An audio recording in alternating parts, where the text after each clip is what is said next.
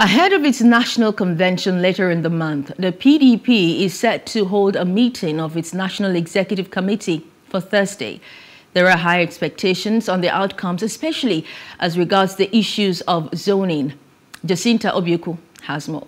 The 94th NEC meeting, which will hold at the P.D.P. National Secretariat in Abuja, will discuss crucial matters including zoning. Recently, the zoning committee headed by Enugu State Governor Ifeanyi Ugwuanyi slaughtered the position of the national chairman of the party to the north, while the national positions will be swapped between the north and the south. It is no news that there have been controversies concerning zoning, as some political fora like Northern Governors Forum believe it is unconstitutional. However, former Deputy National Chairman of the PDP, while agreeing, said it is a way out to carry everyone along. It is true, there is no zoning in our constitution. The 6 geopolitical zones are not stated in our constitution. But it was a workable arrangement to make sure that nobody, no Nigerian, will go home without being taken into recognition.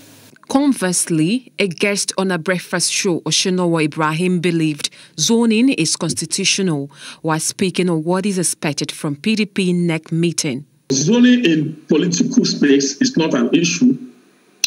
It's even constitutional.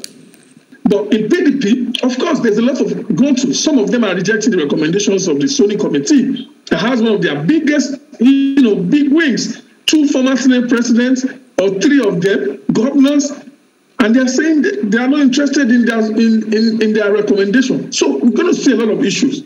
Some are still going to pull out in PDP. I can assure you, coming to APC, and we are ready to accept them. Ibrahim also agreed with the Northern Governors Forum that the Southern governors should not mandate them not to produce the president come 2023. Politics is about negotiation. I expect the Southern Governors Forum to speak politely to the Northern Governors Forum. Meanwhile, Ugwuanyi said his team never considered zoning of the presidential or vice presidential ticket. Opinions are that there is a high possibility that the party will zone the Apex political seat to the south, as it did in the past. Jacinta Obiuku for Plus TV Africa. Hello, hope you enjoyed the news. Please do subscribe to our YouTube channel and don't forget to hit the notification button so you get notified about fresh news updates.